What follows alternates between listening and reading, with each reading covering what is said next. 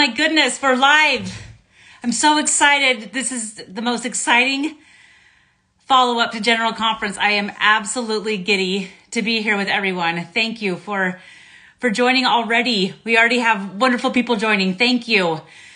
I'm so excited. Elaine and I have just had a chance to talk this morning about General Conference and how absolutely incredible it was. And this idea of hastening the work and temple covenants and section 109. We're going to come back to this, but we are on cloud nine right now, and I'm sure we all are too. Thank you for all these hearts and loves. Good morning, everyone. It's just so great to be with you.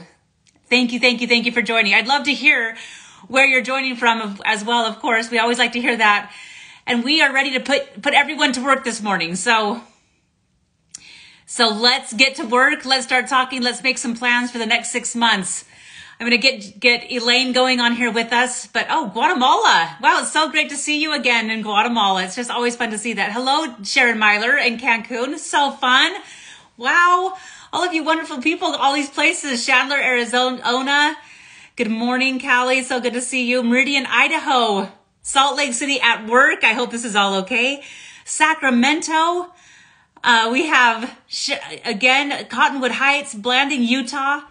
Alberta, Canada, Glenwood, Lubbock, Texas, Oxford. Wow, Oregon is where I'm from. Thank you for joining us in Oregon. Argentina. Wow. Gilbert, Arizona, Fayetteville, Arkansas, Spokane, Washington, Curitiba, Brazil. Oh, hi, Barbara. It's so good to see you. Go to Curitiba. We are so excited to hear about Florianopolis this weekend. So fun. Utah, Pleasant Grove, San Diego. Driving to Arkansas for the solar eclipse. That's so fun. Nebraska. I'm just going to keep reading these for a moment as we continue to join these. This is amazing. Our spring break. We just had spring break and we had bookends on both sides, Hiram, Utah, and we took our girls to every temple in Utah over spring break, except for we missed Monticello and Vernal because we've already been to Vernal. But every other temple we've hit. Allie and Jane, Allie had an assignment to know all 29 counties in Utah. So we just thought, what the heck? We'll go visit all the temples and we'll memorize all the counties while we're at it. So we had a great spring break listening to General Conference. So this is so fun. We have Sharon Myler, 2 others request to be in your video. I have to see this view request. Oh, Elaine. Across the street, Lita Alger. It's so good to be with you. Red Bluff, California. Highland, Utah. We're getting so many people from everywhere joining us. Elaine, are you there you are, Elaine. Hello, our friend. Hello, it was me requesting. You know what? I had like 3 names there. I'm not sure why I was doing that. Hello, my friend. Good morning.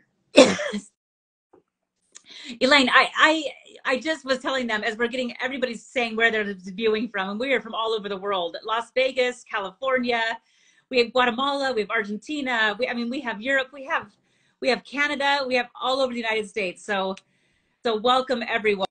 Elaine, look how beautiful you look too, Elaine. The conference just brings a light to your eyes, beautiful hair. Dear friend. Good morning, Elaine.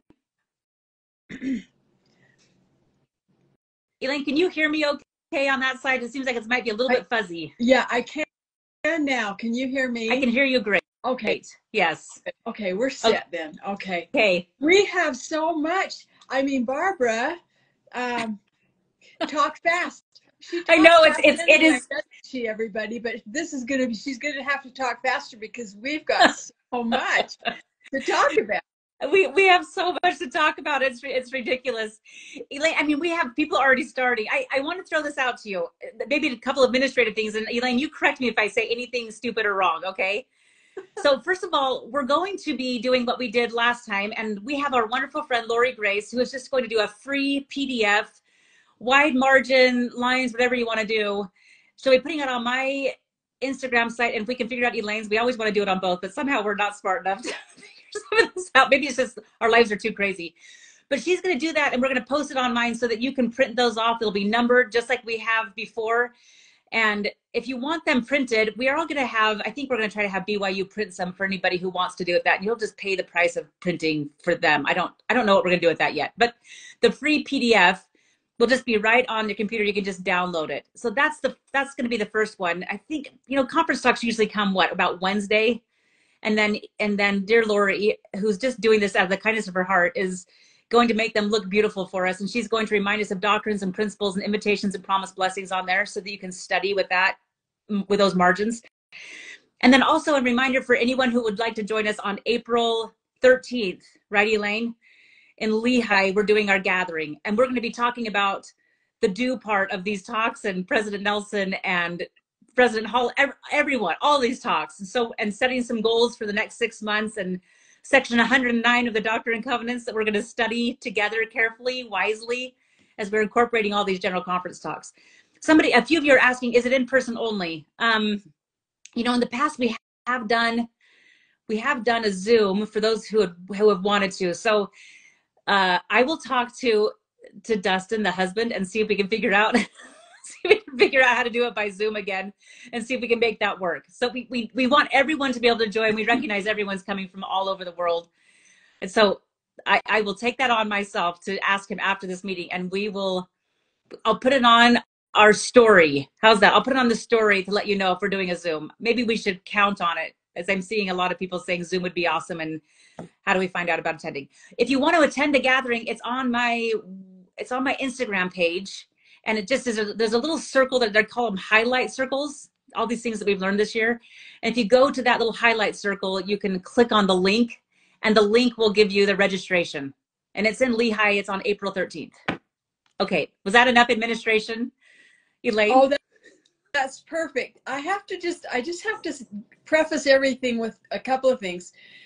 I hope you did listen to conference looking for doctrines, principles, and applications, but also invitations. We have a lot of invitations, but here's the deal. It just occurred to me this morning that some of us, some of you, even me, might get overwhelmed with all of the invitations that we've been given and just think, I'm not even close. I can't do this.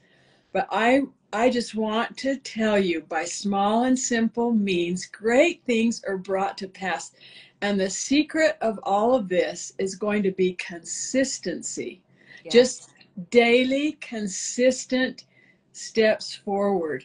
We don't have to push ourselves faster than we need to go, but we need to just be totally consistent. And it's the principle of the aggregation of marginal gains, where you just start little tiny things, but they add up to big things in the end. And I think if we can just be consistent and do things together and motivate one another, we can create miracles within our circle of sisters. So I'm really excited about all the invitations and the promised blessings that we have. And I couldn't help but sit there and think in general conference about the scripture in Daniel and in Doctrine and Covenants 65, where there's a stone cut out of the mountain and it's without hands and it's just rolling forward. Sitting in the conference center with all of the saints there, it just felt like we are a part of miracles right in our there are miracles in our very midst and right before our eyes. So I think this is going to be a great season, Barb. Oh. I'm really thrilled. Elaine, and I know this is all of you that are on here with us. I am so beyond giddy about the next 6 months and talking about temple and talking about covenants and priesthood power and talking about, I can't even talk. President Holland, right at the beginning, what did he say, Elaine? This is an urgent matter. This is an urgent matter, and that just went all the way through my soul. I'm sure it did you too. Oh. This is an urgent matter. And then, so for all of you, I'm a little bit weird on this. All of us are a little bit weird on this. Otherwise we wouldn't be on this, right? We're all in this together, but I just have to share. Last night, I actually had to go back and I actually started transcribing the talks. I just wanted them with me. So I transcribed Elder Holland's and President Nelson's and a couple of others, to be honest, just because it was just in my heart that I had to have the right words. I just have to share this from President Holland. First of all, Elaine, you mentioned this morning too, but his tender and powerful description of his wife. I'm just going to share this. I mean, I would play the video, but since we can't, I'm just going to read this. He says, I've learned some lessons recently that with the Lord's help, I wish to share with you today. This, no doubt, will make this a very personal talk. The most personal and painful of all has been the passing of my beloved wife, Pat. She was the greatest woman I have ever known. She was the most perfect woman I have ever known. Her purity, her gift of expression, her spirituality. And then he mentions this talk that we're going to add, Elaine, if that's okay, to our talks to listen to. She gave the talk entitled Fulfilling the Measure of Your Creation. I love that talk. I'm so excited to study that with everyone. And then she says, it seems to me that she fulfilled the measure for creation more successfully than anyone could have dreamed possible. She was a complete daughter of God, an exemplary woman of Christ. I was the most fortunate of men to spend 60 years of my life with her. Should I prove worthy, our sealing means I can spend eternity with her. I also love this focus on choices. Should I prove worthy? Our sealing means I could spend eternity with her. I mean, just so beautiful. And then Elaine, I'm just going to read this one part, and then I'm going to give it to you. This is the next part. He says, another experience began 48 hours after my wife's burial. At that time, I was rushed to the hospital in an acute medical crisis. I then spent the first 4 weeks of a 6-week stay in and out of intensive care and in and out of consciousness. Virtually all experiences during that first period is lost to my memory. What is not lost, and here we go. What is not lost is my memory of the journey outside of the hospital, out of what seemed the edge of eternity. I cannot speak fully of that experience here, but I can say that part of what I received was an admonition to return to my ministry with more urgency, more consecration, more focus on the Savior, more faith in his word. I couldn't help but feel I was receiving my own personal version of a revelation given to the 12 nearly 200 years ago. And then he just talks about raising that cross and walking. I mean, I know we could go on and on and on and on and on, but wow, when he starts talking about angels being among us and the ministry of angels, and we have to believe in angels and speak of angels. I mean, can I just say one more thing? Okay, here we go. I can't stop. Then I really am going to be quiet, Elaine. No, you don't. Fortunately, you don't have okay, to be. But I am. I promise. I just love this so much. He says, fortunately. I'll just insert here. He did give a talk on angels. That just go read that if you don't have anything else to do today. Yeah, if you have nothing else to do. It is a great talk on angels, by the way. Okay, so he says, fortunately, we have help for this task. Lots of help. We need to believe in angels and miracles and the promises of the Holy Priesthood. We need to believe in the gift of the Holy Ghost, the influence of good family and friends, and the power of the pure love of Christ. We need to believe in revelation and prophets, seers and revelators, and President Russell M. Nelson. We need to believe in prayer and pleading and personal righteousness. We really can ascend to Mount Zion, the city of the living God, the heavenly place, the holiest of all. Anyway, we could go on and on, but wow. Wow, Elaine. Okay. Wow, everyone. Okay, goodbye. We're done. That's the message right there, isn't it? Sister Holland's talk was given at BYU Women's Conference, and I believe it's called Fulfilling the Measure of Your Creation for those of you who are asking. But did you just hear what Barbara repeated? And that scripture is in Hebrews, the city of the living God. I don't remember ever reading that. Isn't that crazy? Crazy. They mentioned the book of Hebrews a few times in this general conference talk. General conference. There's so much to study right now. So much to consistently, small line upon line study throughout the next 6 months.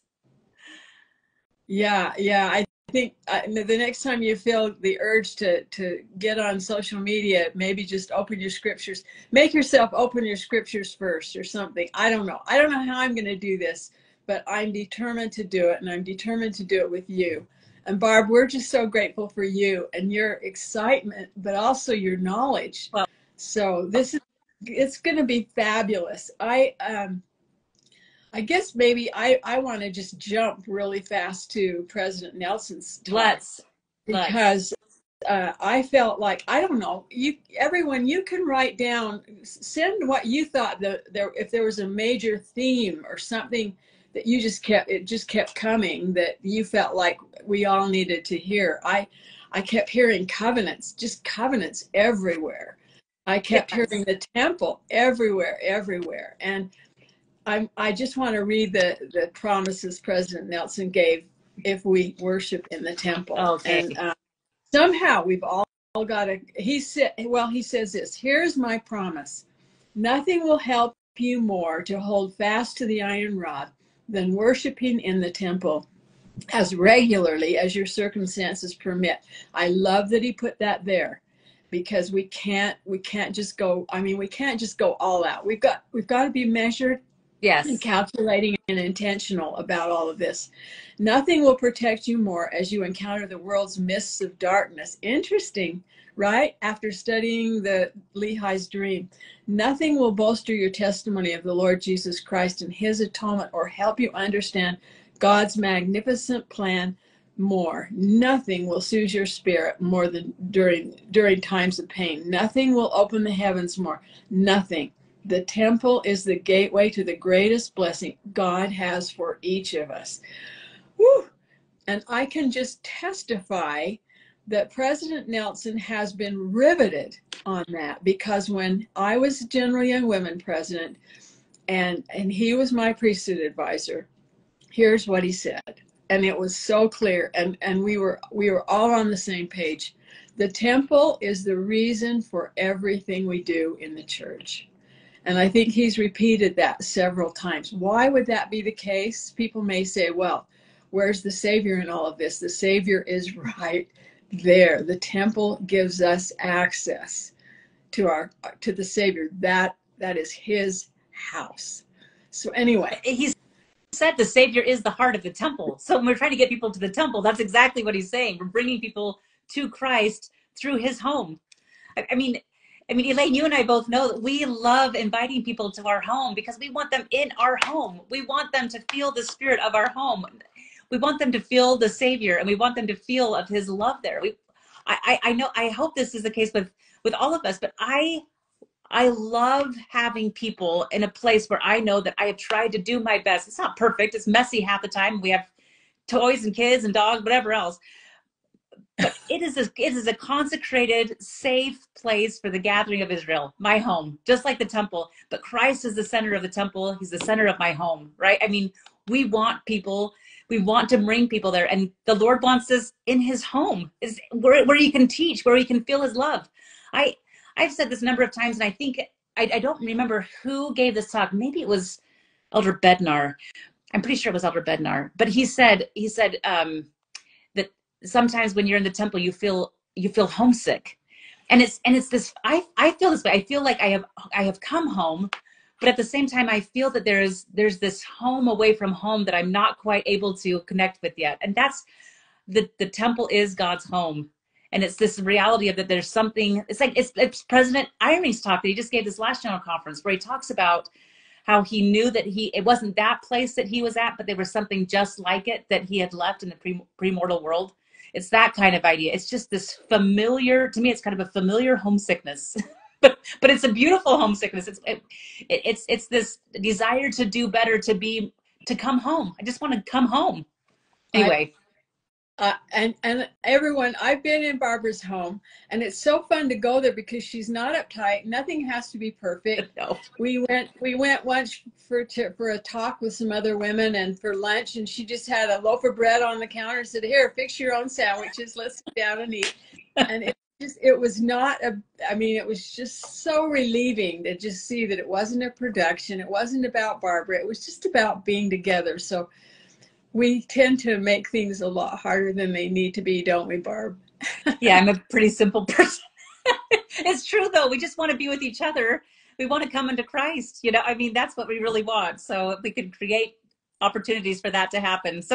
I know in my own life, sometimes if I get too stressed about helping people come into Christ, I'm not helping them come into Christ. It's true. Remember that there was someone, I can't remember, but you'll help us here. Their stillness was mentioned. We have got to carve out a piece of time. And I think that's why we wanted to name this little discussion group Walk with Him, because we need to have that quiet time when we are just still. We're listening to His voice. We're praying. We're having, an experience with the Holy Ghost, listening to conference talks.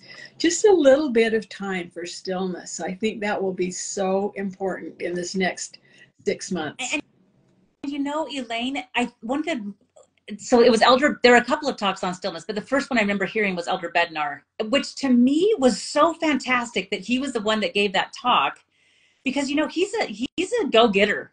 I mean, that man,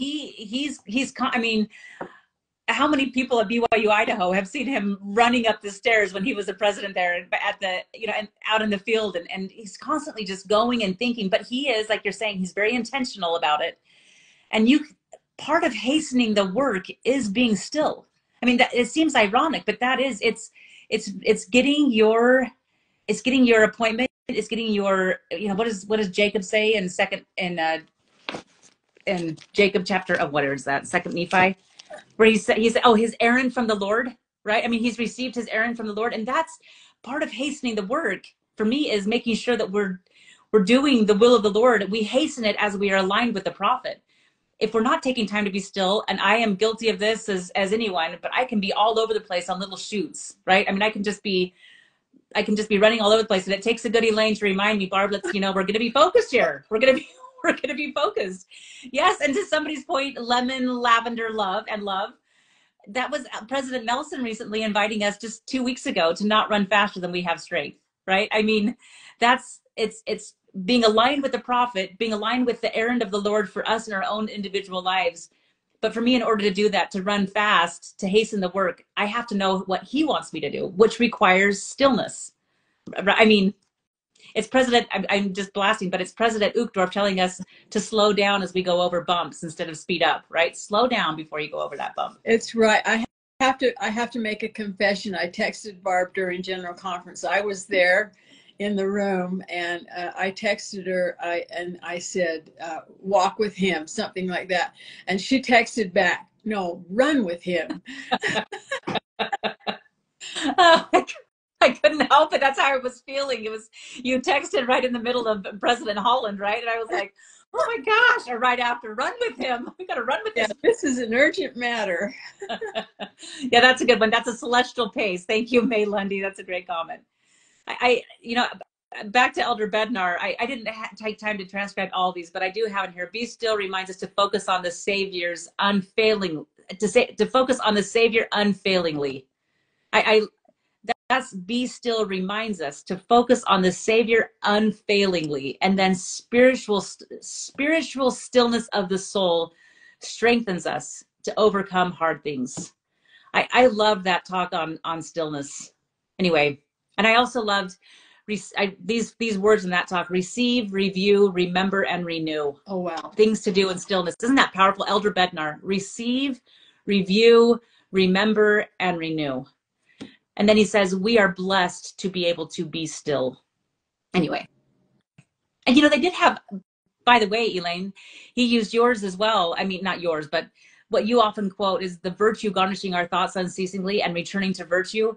And then he also reminded us in being still to be grounded, rooted, established, and settled. Right? And I think that's what we're trying to do here with this too, is by studying the doctrines and principles and applications, invitations, and promised blessings, we are hoping. And so many, Elder Bednar gave this, Elder Renlund gave this. It's that idea of that house needing to be firmly attached to the bedrock, right? And that whole idea of making sure we are firmly grounded is what that really is. And boy, studying these doctrines and principles, how many times did we hear principles? I put on my Instagram account, what invitations have you received? I also wanted to put on there, what principles have you learned? Because that's what we're going to continue to talk about during this next 6 months. Principles associated with these talks that are given, principles associated with Doctrine and Covenant, section 109, and I would add in there section 110. I think that's going to be a critical combination there. But also, sometimes as we're studying this, what principles has the Spirit taught us as we are learning? That's one of the things that Elder Scott actually teaches us, that we need to distill talks, and we need to distill stories and scriptures. And he says, he says it takes a lot of work, but we need to distill them into simple phrases of principle. So the principle is often not always just said. It's what we listen to and say, okay, if this, then this. And then that sentence becomes the principle. And you can find those all throughout these conference talks. Sometimes, like in this one by Elder Renlund, he actually says, let me teach you some specific principles. But often they don't say, let me teach you these principles. They just simply teach and teach and teach. And from that talk, we come up with principles that make sense and that are grounded and that are eternal. So doctrines are always, they are unchanging. They answer the question of why. They always lead to eternal life, right? What else do we have there for doctrines? That nails it. That really does nail it.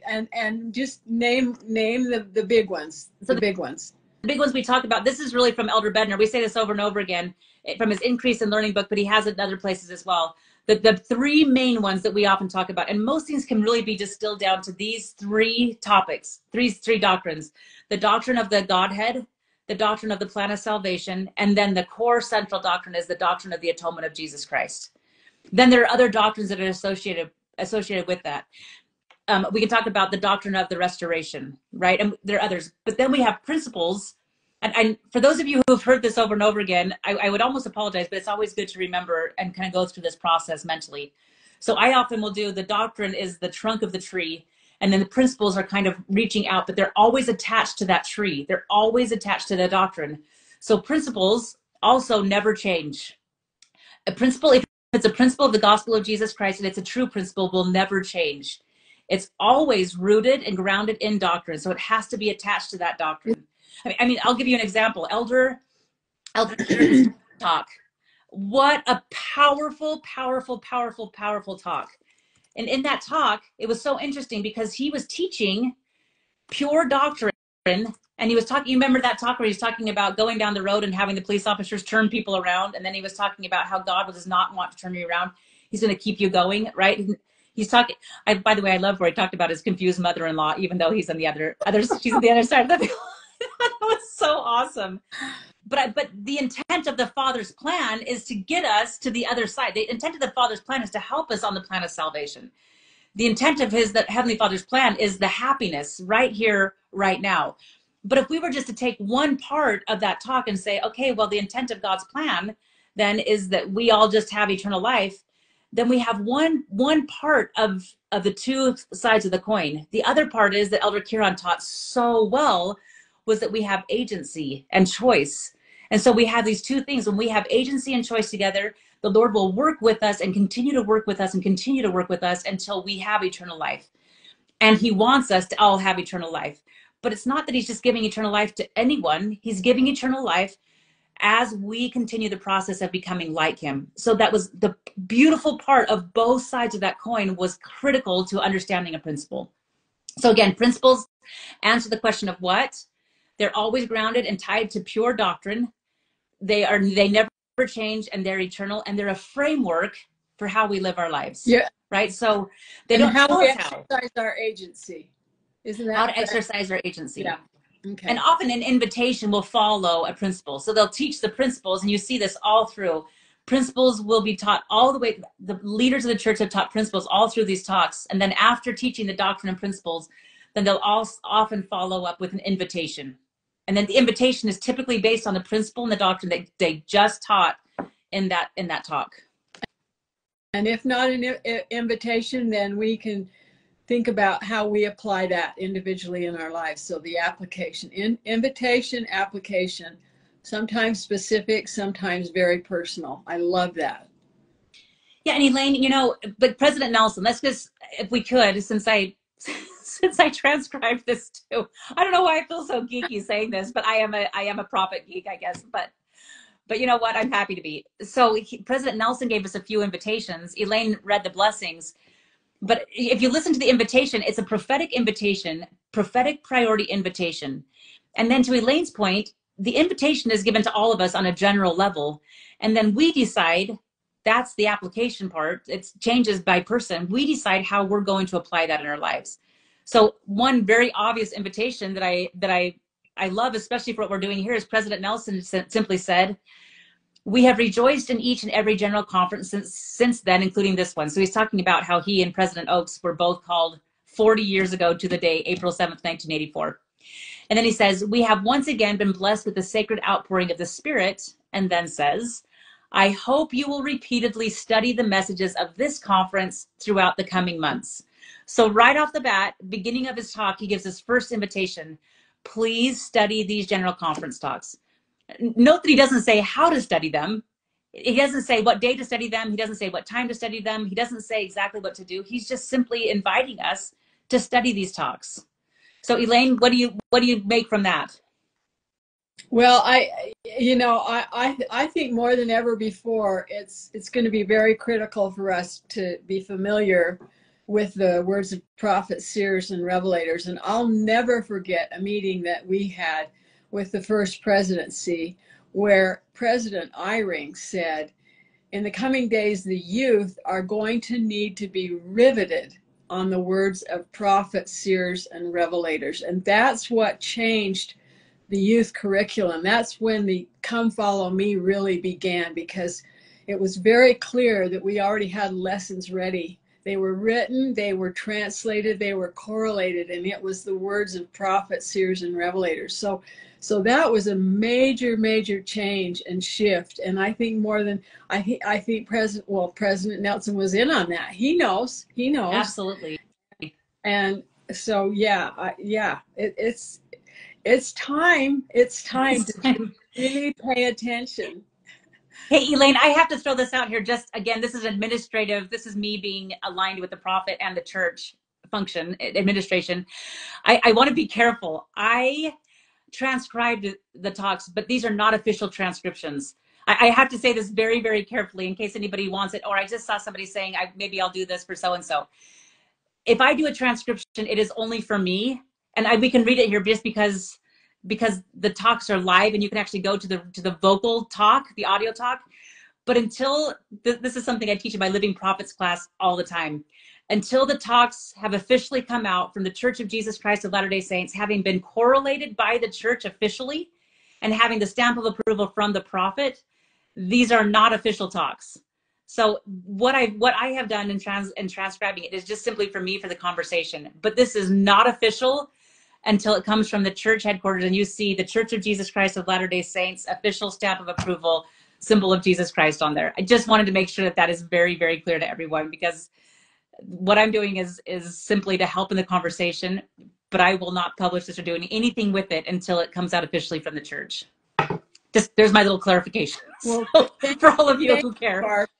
And you know, again, just talking about prophets, President Nelson's been preparing us all along the way. If you go back and review all of his talks, every talk just seems to be building and building. He told us to get rid of the spiritual, the debris in our lives. Yeah. Okay. He talked about spiritual momentum. Elder Renlund reinforced that again about let's get the spiritual momentum going. And I just gave a talk about that too, about spiritual momentum. And as I was pondering giving that talk, it was interesting that the momentum I could feel was not speeding up to get the momentum, but actually spiritual momentum may come by slowing down, by being still and being consistent, that consistent small effort. I mean, Elaine, you know this better than anyone, but I will just throw this out there. There is nothing like, how do I describe this? There's nothing like having the Lord hasten the work. When you are, I'll just give my own. When I try to figure out something and I'm really working on it and I'm putting forth the effort as the Lord has asked us to do, and President Nelson has said over and over again, and I could continue to study and work on something, but then all of a sudden, or through a process of time, depending on how it is, the Lord, through his Spirit, guides you into the right answer, and it saves like a year of time. You know what I mean? Like, because you're still, and because you're studying the scriptures, and because you're following the prophet, or because you're attending the temple and you're spending time in the temple, the Lord speaks. And it's a funny thing to say this, but in my life, slowing down and allowing the Lord to teach me has saved me years. That the totally slowing get down it. saves time. Oh, It's the most incredible thing. oh yeah. I totally get it, Barb. It's really true. If you can slow down and hear the voice of the Spirit, President Nelson, are you willing to do the spiritual work it's going to take to hear him? Yes. He's prepared us. He's prepared us all the way along. I'm just thrilled to be alive and on the earth at this point in time. I kept getting this chill would come over me, like I get to be involved in something as great and as grand as this. I can't even believe it. Amen. Can't even believe it. Hey, Elaine, I have to throw out a couple more things. One, somebody in here one time wrote to Elaine and said that they would be willing to help with like writing down things that are here, helping us post some things. If you're on this, would you reach out back to Elaine and I so that we can use and abuse you? Because I've had a number of people requesting some of these great statements that you guys are saying and that you ladies and men are saying on here. We would love to have somebody help with some of that. So if there's somebody, I know somebody's already offered to do that. So if you're on here, please re-offer. We would love it for everyone's sake. But as we're studying section 109 and these prophets talks, we need to keep a record as much as we can. So if you can help on that, Elaine and I haven't quite figured out how to do that. We'd love your help. But also, I want to share I may have shared this, but I don't think so because it's a pretty sacred. When our girls, we were trying to decide about adopting our girls, we had just met them. And I, Dustin knew immediately that we were going to adopt her. At the moment he met them, little Jane reached up and grabbed his pinky and he knew. I mean, he knew. He looked at me and tears were streaming down his face and he just said, we found our girls. I didn't know quite as fast. It wasn't that I didn't want to. I just didn't have that confirmation like he had. But we went to the Tabernacle Choir that night and it was Sissel singing. And I'll just say this, I think I have shared this, but Sissel was singing and she sang the song, Slow Down. And it was as if I heard my own mother, because those are the words that she said to me over and over again before she passed away. Barb, all my life she'd say that to me, Barb, you need to slow down. Barb, you need to slow down. You need to slow down. I've always heard that. So when I heard Sissel sing that, I knew. It was the strongest confirmation. The Lord was telling me I needed to slow down. And yes, these were my girls. And my mother was their grandmother. And Dustin's mother was their grandmother. And in all the craziness of life, I needed to slow down and spend some time getting to know my daughters. And then COVID set in. It was the most amazing thing that the Lord just created a time to slow down. It was just beautiful. So COVID for a lot of people was really hard. And I get that. I lost my father during COVID and it was a hard time. But the blessing of the Lord putting us in situations at times to slow down has also been a major blessing in my life. So thank you, Elder Bednar, for that great talk and others as well. Oh, and listen to Sissel. That song is so beautiful. So beautiful. Yes, I agree. So Barb, then we've got DNC 109. Oh my goodness. Okay, women, how are we going to do this? Because DNC 109 is big. It is packed with things that we need to understand and know. And we probably need to maybe we start out with DNC 109 next week. I don't know. What do you think? I don't know. Maybe we let Lane and I continue to talk and you guys bring in some ideas and things as well. Let me just throw out a couple of things for you on this talk. I mean, Kirtland Temple, Doctrine and Covenants, section 109. So I teach the Doctrine and Covenants every year. I'll be teaching it again this summer with my students at BYU. And section 84, I mean, the ones that President Nelson has suggested over and over again, but section 84, section 107, and then you go to section 109, section 110. And here's the deal. I'll just talk just briefly about this. I won't bore everyone with all this history, although I'm not boring it all to me. But you get the 109 and 110, we're talking the Kirtland years, right? And so this is the Kirtland Temple. These keys, as President Nelson said, that established the gospel of Jesus Christ, allowed for us to be able to make the temple covenants. So section 84, the Lord tells us that these keys were lost during the time of Moses, right? And then we learned that during the time of Christ, these keys were brought back at the Mount of Transfiguration. So it's the same. Elijah, Elias, Moses came. Jesus Christ received these keys. He has these keys at Mount of Transfiguration. Then after the apostasy, we then lose all these keys again. And when Joseph Smith and Oliver Cowdery, but Joseph Smith specifically, receives these keys again, as the church is being restored. And that's why the keys were received in 1829, because the church had to be restored after the keys are received. So the church is restored 1830, right? So that the administrative hierarchical function of the church has all been restored at that point. But what hasn't been restored, and this is what President Nelson is talking about, what hasn't been restored is the keys of the highest order of the Melchizedek priesthood. That's the patriarchal order. That's the priesthood talking about the new and everlasting covenant. That's where we receive the fullness. And that's what comes in the Kirtland temple.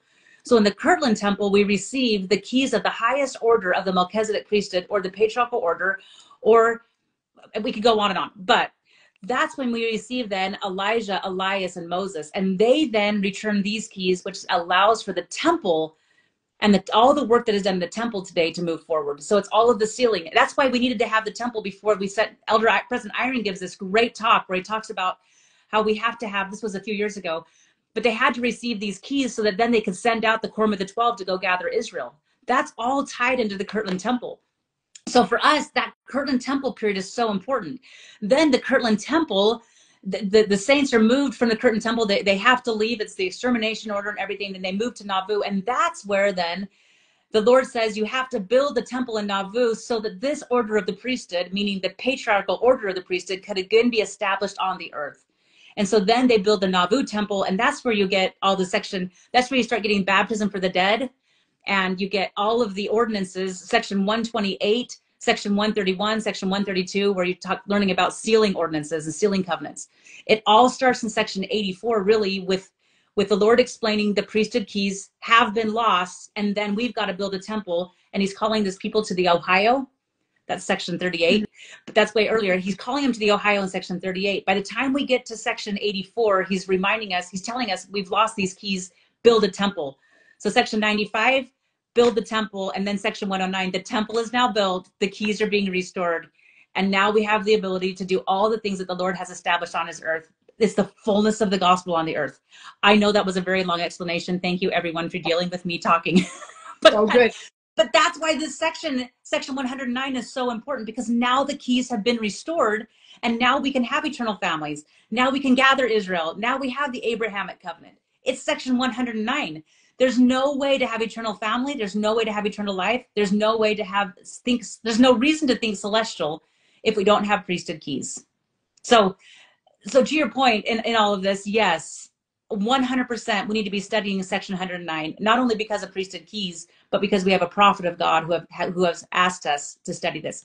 And I'm sorry for everyone who I'm spitting on. When I get so excited, I start spitting, and I recognize that it's coming at this at this camera. I'm so sorry.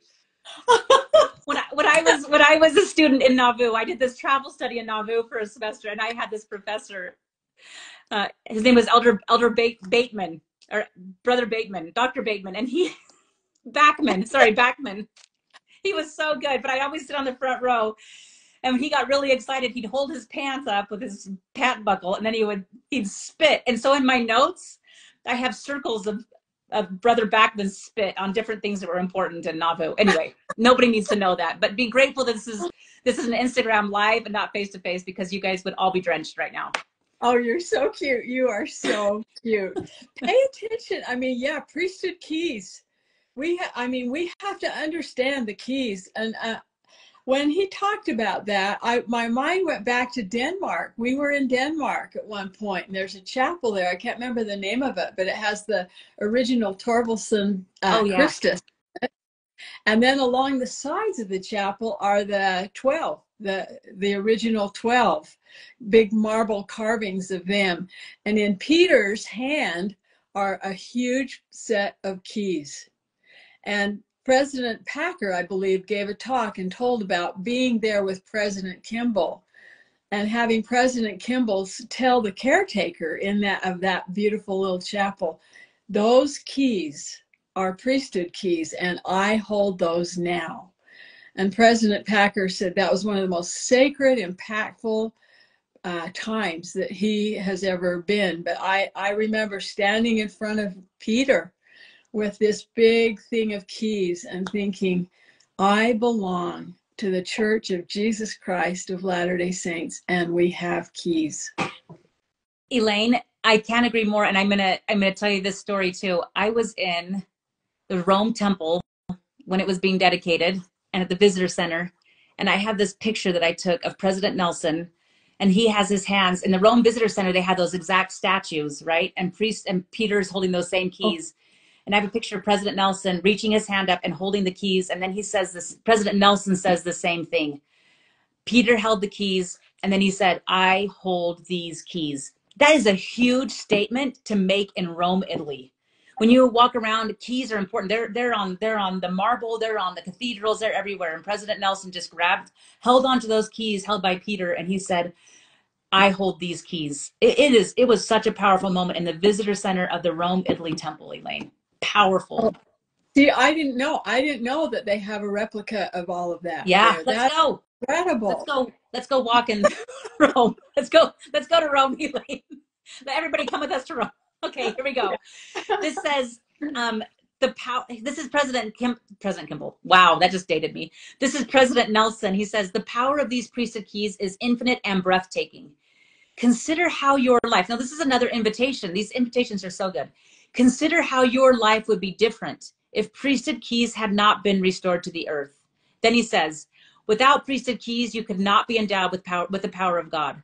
Without priesthood keys, the church could serve only as a significant teaching and humanitarian organization, but not much more. Isn't that the truth? Without priesthood keys, none of us would have access to the essential covenants and ordinances that bind us to our loved ones eternally and allow us to eventually live with God. Priesthood keys, and I love this statement, priesthood keys distinguish the Church of Jesus Christ of Latter-day Saints from any other organization on the earth. Many other organizations can and do make your life better here in mortality, but no other organization can and will influence your life after death. Priesthood keys give us the authority to extend all of the blessings of Abraham to every covenant-keeping man and woman. I mean, that's priesthood keys. I cannot, man, you guys know this. We can't, all of us, we can't emphasize this enough. I am so, this is not a shout out for my book, but I do have I think I have a chapter of my book where I talk about priesthood keys, and I have a chart where I talk about the different priesthood keys that we use and when they come, who received them, who holds them today, and how they're used. There are over 40 different kinds of keys mentioned in the scriptures, 40. But the kind of keys that President Nelson is referring to are the priesthood keys of presiding. And these priesthood keys of presiding are absolutely the critical keys that allow for all of these blessings to happen. And then the other keys the only people who have these priesthood keys are the first presidency and the quorum of the 12 apostles. The keys that are received in the Kirtland Temple are held by 15 men in the church under the direction of the prophet, President Nelson. That's powerful. That's how important they are. Only 15 people have those keys, but they bless the entire world, women and men together for eternity. I mean, what a huge responsibility for these leaders of our church to be trusted by the Lord to bless the lives of all of his children. I mean, Elder Kieran just received these keys. I mean, you just think about what a life, like, wow.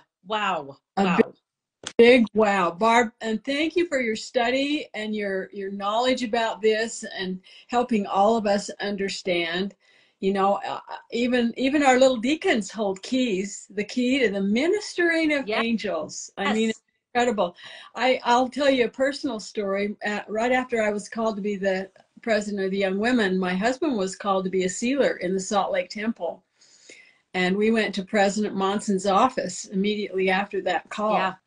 And President Monson gave him the power to seal on earth, to be a sealer. And it was because he held the keys, and the prophet held the keys. And then he delegates that power to others. But amazing experience to be in the room and feel and experience that.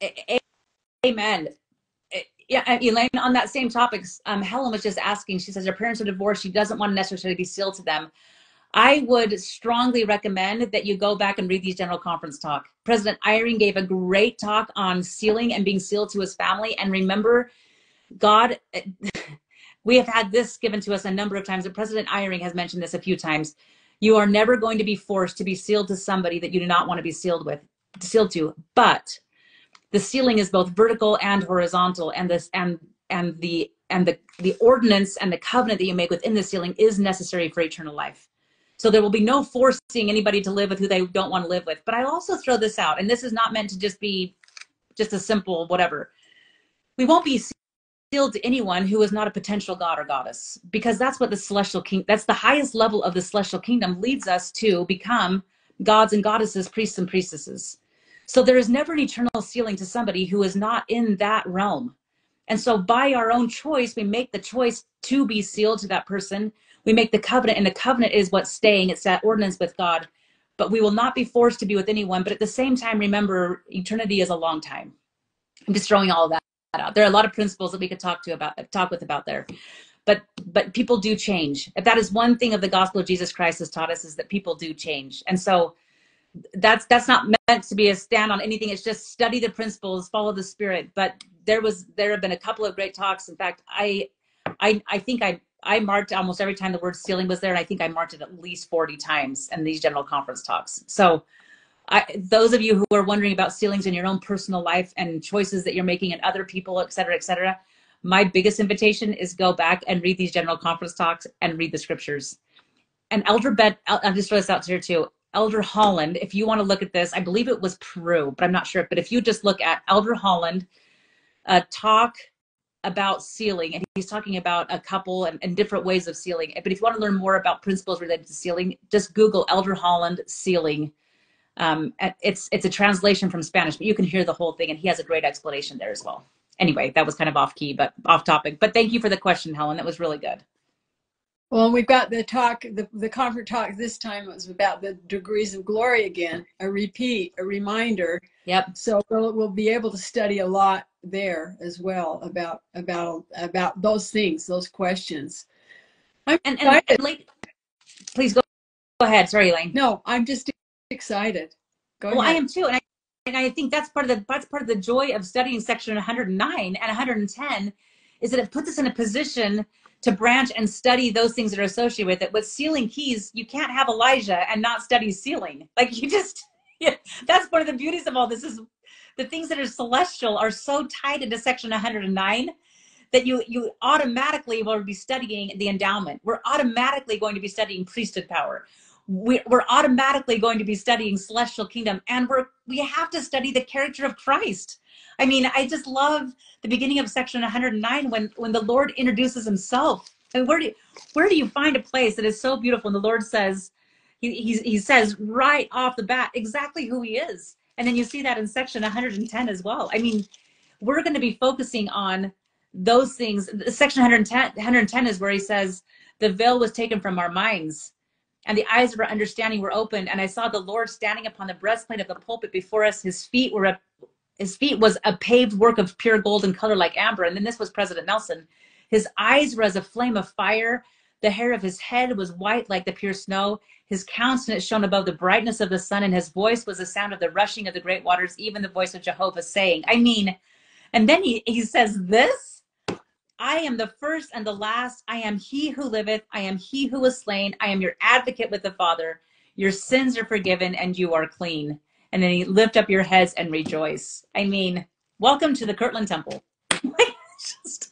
Elaine, I have to say this, and being positive, I was one time in the Kirtland Temple, which I've been to several times. I don't know that a year has gone by in the last, except for my mission, that I haven't gone to the Kirtland Temple. I love the Kirtland Temple, but I was in there one time, and there was a young man who did a great job historically taking us to the Kirtland Temple, but maybe didn't quite understand that what I would say is like the power of the temple. And he made this comment where he said, Sidney Rigdon spoke for like 4 hours. And then Joseph Smith, and he was like, it was an all-day meeting. And he was like, could you imagine how boring that meeting would have been to sit there all day? And my jaw dropped. I was like, what I would give to have been in that meeting and sat there all day listening to this prayer, section 109, listening and knowing of these experiences in section 110. I mean, we all just sat through how many hours of conference? We're used to this kind of stuff, right? We want to sit all day at the prophet's feet. But that's what happened in Kirtland. I mean, Christ is introducing himself there. And throughout the whole Kirtland area, Christ and the Father are introducing themselves over and over and over again. Here in the temple, but also right there in the Newell K. Whitney store, in the School of the Prophets, at the Isaac Morley farm. I mean, Christ and the Father are everywhere in Kirtland. This Kirtland Temple is such a powerful symbol of the restoration of the Church of Jesus Christ of Latter-day Saints. It's his church. It is, and aren't we blessed that the Community of Christ Church has preserved that edifice so well, and been so kind to that edifice, and now we have that in our possession, and I just feel a debt of gratitude to all who've taken good care of that temple, and the history that is there. It's just it's rather breathtaking. It is. Elaine, So we're studying 109 for next I think Monday. Is that? I would say let's start 109. We'll post it on Instagram so everybody will know. I think maybe, Elaine, we could do President Nelson's talk. What if we started with President Nelson's talk again and really dissected it and tied that to section 109? What if we kind of planned on doing a little bit of both? Does that work? Okay. I love it. I want to throw this out too, since you brought this. My last time going to the Kirtland Temple, I was actually with a Jewish interfaith group. So it was myself, some of my colleagues at BYU, and then a Jewish interfaith group. I walked in, and the person who was there to greet us didn't know that I was coming, but he's a dear friend. His name is Locke Mackay. He's Joseph Smith's great-great-grandson. And he is a church historian for the Community of Christ, for Community of Christ Church.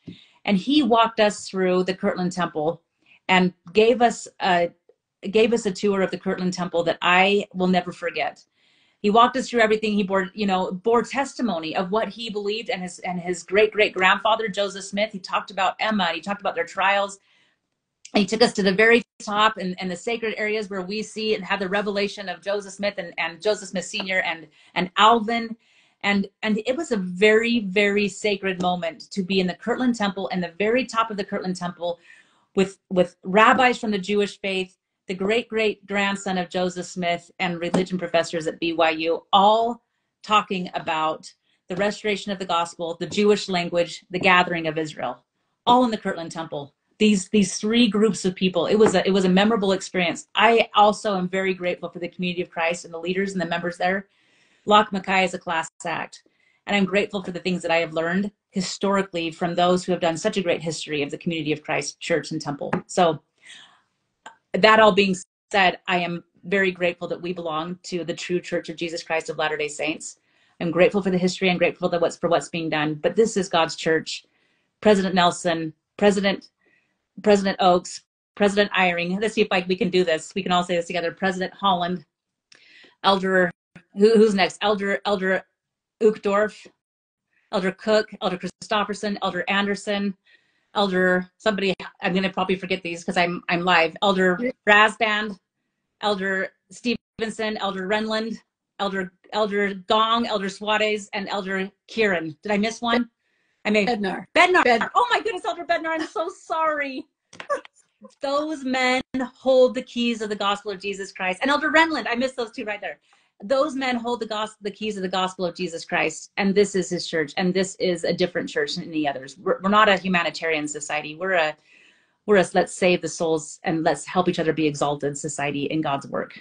So I love that, Barbara. I love that. I want to just kind of end by sharing an experience in my testimony, because after President Nelson spoke, well, kind of during his talk, and as he announced the temples for sure, everyone around me was crying. The spirit that just was like a wave that came over us was unmistakable. And I just sat there in total awe. And after the conference was over, no one wanted to leave. But that spirit that I felt just again re-emphasized the fact that we are led by prophets of God, and that these are the latter days and we are the latter-day saints. And it re-emphasized to me how blessed we are to know what we know and be able to do what we do and have temples dotting the earth, so that we can go there and find a strength and a refuge from the storms of this world. And so we can help to prepare the earth for the Savior's second coming. I am so grateful, and I was yesterday and am today, and I bear you my testimony that this is a wonderful thing that we're involved in, and the Savior is very near. And I say that in the name of Jesus Christ. Amen. Amen, Elaine. I'm going to amen and amen. I'm going to share something too, and then I'll finish with this. Well, I'll read you this invite, another invite from President Nelson, and then I'm going to bear my testimony, Elaine, which is so similar to yours on this. Another thing that President Nelson invited us, he says, I invite you to consider carefully the following 3 statements, and we can talk about this next week as well. He says, the gathering of Israel is evidence that God loves all of his children everywhere. 2, the gospel of Abraham is further evidence that God loves all of his children everywhere. Interesting distinction, I think. He invites all to come unto him, black and white, bond and free, male and female. All are alike unto God. The sealing power is supernal evidence of how much God loves all of his children everywhere and wants each of them to choose to return to him. So as God is our Father, this sealing power allows us to be sealed to this eternal family. It's being sealed to each other is a huge part of that, but it's being sealed to him.